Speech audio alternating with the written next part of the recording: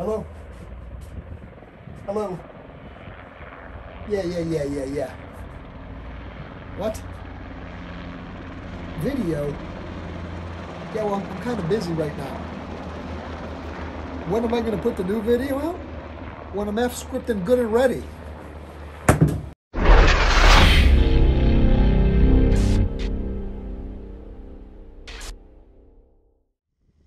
Welcome back. Scott Schiller for Ron Fitzpatrick Jeep Parts and Team G503 here on YouTube. Yeah, I'm only kidding. That really wasn't a phone. It was actually a sanding block. Nobody was really calling me. Anyway, sometimes I do get that way on the phone. All right, let's continue on with the wiring of the headlights on the G503 1943 Willys MB. We're almost done with the wiring. Those headlights should work pretty soon. I'm going to go ahead in this video. I'm going to do the wiring that goes from the two-post junction block on the fender up into the grill and over the top of the grill. Now, when I film this, some is kind of difficult to get at with the camera, so I hope that you can see exactly where the little clips and the wires go. Let's dive right in. If you've been following the Team G503 videos up to this point on the wiring, we are at the point now where we can connect our headlight wires to the two-point post that's on the inside of the fender there on the driver's side. I'm just kind of showing you the long side and the short side. The long wire would be coming from the passenger side shown there as I've just got it draped across the grill, and the short one goes on the driver's side. Now, I don't have this placed in the correct area, which would go behind this little bracket here and then underneath side of the grill, and then it's attached with clips and usually just follows along the front side there or the top side of the grill. So we're going to have to pull this back out and then feed it through those areas, and I'll show you exactly where I did that. Starting at the back side of the headlight bucket on the passenger side, we go through those two little areas that I pointed out to you in the beginning of the video, and then we're going to go in front of the bracket on the opposite side where the driver's side is. I'll just get a little close shot here. So we're going to come right underneath the bracket there where it folds up and down, where the headlight bucket is mounted to. And then if you notice, there's a little clip there on the side of the grill. That's going to be important. Now here we've got the clips. These are the number 6 clips from the Ron Fitzpatrick Master Clip Set for your MB or your GPW. You have to purchase these screws and lock washers and nuts separately. So I've got this all set up here. We installed these in the last video, and here we've got our short wire, and that wire is going to be a little bit easier to install than the other one that we had to drag across the grill. This is where it gets a little bit difficult. You have to install the clips facing forward as I'm showing you here, and then you have to feed the head of the screw through the top there of your grill, and then you have to reach inside the grill there and attach the lock washers and the nuts, and that's where it gets to be a little bit difficult. But you can kind of get your fingers in there or a socket or a small tool and make it easy.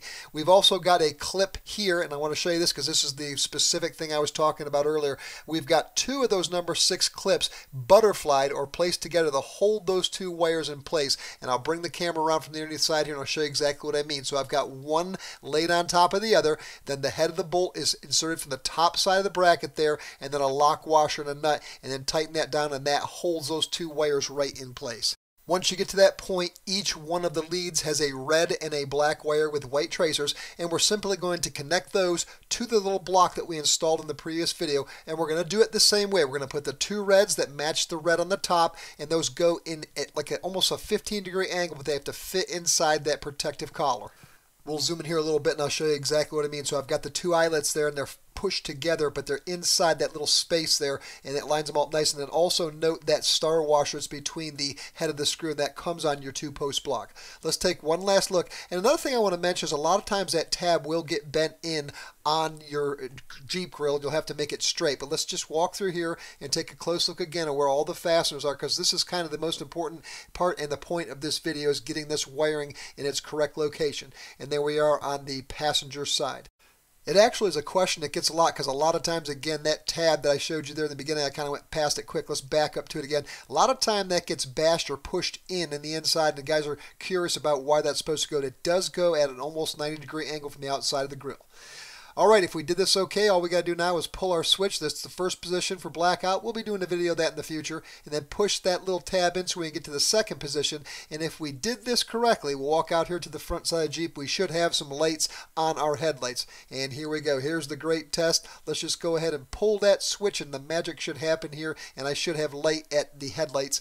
The last thing I'll have to do, and I won't be doing it in the very near future, is kind of one of the last things I'll do, is I'm going to have to adjust those headlight beams per the manual specs, and we'll do that in the future. So we're all set. We've got some headlights. Hope you enjoyed the video.